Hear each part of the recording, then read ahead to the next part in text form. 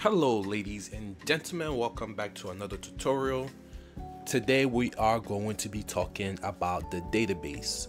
So now that we've learned about events, maps and all that other stuff, we're going to talk about the other major part of RPG Maker MZ, or all the RPG makers, and that is your database.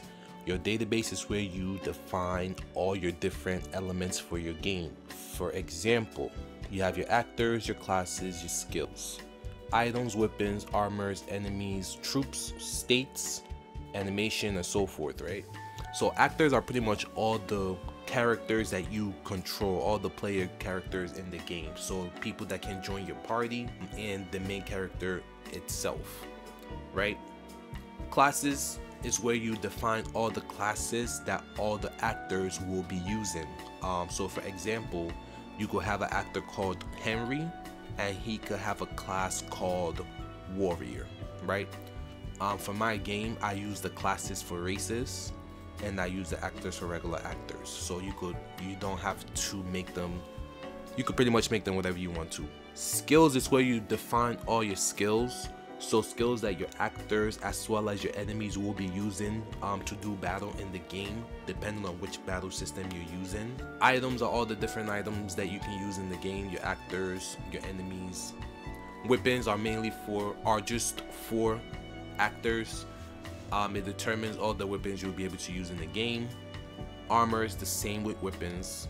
Enemies are all the enemies that will show up in your game. And again, keep in mind, we're gonna go through over all these menus. I'm just gonna give you a brief rundown of all the systems, then we're gonna dive deep, right? Troops is pretty much all of the troops that you will have in your game. So how the game works with the default battle system is you have your enemies, right? So you have your enemies and you could make all your different types of single enemies, but then you could group those enemies together. Like for example, I can just have a rabbit in here. If I can say I could just have a rabbit in here, you're not actually gonna see it because I need to have a graphic over here for my rabbit. So let's go back over here. So right, you could have your rabbit, but then you could also add other enemies to this troop, so that way you could battle with different enemies. Of course, you can only just have one enemy in a troop. It's 100% up to you. State are all the different states that your actors and your enemies can be in, right? So they could be dead, they could be poisoned, they could be burnt, they can have some buffs like heavenly shield, they can so pretty much a whole bunch of status elements. So for example, poison, burn, freeze, and all those other stuff like that. Animation determines all the animation in the game that shows when you either do the show animation when you do your inventing on the second page right here. You can show an animation on the player or an event. Animations are also used for your skills to determine what the skill will look like when you use it, right? So different skills will play different animations during the battle. Animations can also be used on the items to show an animation that represents that item being used. So animations, they're pretty powerful. You just make animations and they like that, right? Let me turn down my volume, sorry. Tile sets, we kind of talked about tile sets when we were talking about the map, but this is where you make all your different tile sets. So this is where you come in and kind of piece all the little parts of your map together to make a unique tile set. Or actually, that's not gonna come up there, my bad. Let's just do this, right? And stuff like that. So we're actually gonna clear this. Common events. Common events are where you come and define your common events. And common events in RPG Maker is pretty much like I don't know if you guys program, but they're like function calls, right?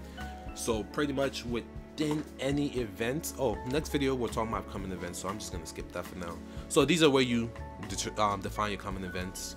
System 1 and 2 are, so this is where you come in and decide what your starting party is, the title of your game, what the vehicles that you have in the game will look like. Here you could also do the starting positions of your player, boats, and all those other stuff, but normally I just right click, do starting position, and then I pick where I want the item to start in, right? So this controls a whole bunch of stuff in your game, like the different type of battle system you could use, and you know, a whole bunch of other cool stuff.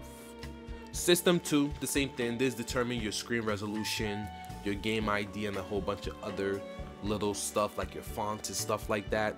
The menus, the things you can have access to in the menu, like the items, or if you want to disable save permanently and all these other cool stuff. The tile size that you are using. Types will go back into the database things, right? So types is pretty much where you define all the different types in your game. So like elements, skill types, weapon types, armor types, and equipment types. So for example, the elements are pretty much fire, wind, and all the different elements that you might have in your game. Skill types are the different types of magic you can have in your game. Like for example, you can have regular magic, or you could call it like nature magic, or you could call it like a special. So like it'll be like physical attack related skills and stuff like that. So for me personally, I just use magic as special, magic being magical stuff and special being just regular things you use with your regular weapon that's not magic. Weapon types is where you determine your different weapon types. Like, do you have swords, bows, and guns in your game, or do you just have like daggers or something like that? Armor types, the same, determine your different armors. Equipment type, actually armor type, determine your different equipment types. So you could have like leather armor, light armor, heavy armor, and stuff like that. Me personally, I just have general armor for all the armors, and then magic armor for just robes and stuff like that. Equipment types is where you determine what types of equipment your character can actually equip, right? So you can have weapon all the way to whatever you want. You can make it like a cape. I think I have that already. So you can have a cape. So that way, you see where it says initial equipment. So everything you name over there will appear here. So if you can check right here where it says ring, right? You go to your actor. You see they can equip the ring and the ring. And when you make your armor, right, you get to pick which equipment type it is, and you could pick if it's a left ring or a right ring, right? Or you know, the rings. But besides that, those are all your different types. Terms are the different terms you can have in your game. What do you want those things to be called? Like level, you could make it be power. HP, you could make it say health. So pretty much all the different little terms that you see in the game, you could change them here. And all the different little things that are said in the game, you could change them here.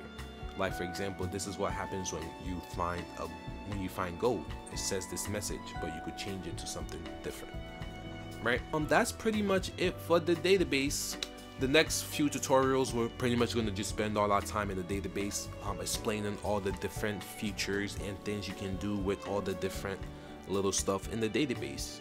Guys, stay tuned. We are getting into exciting stuff later, plugins and all those other cool stuff.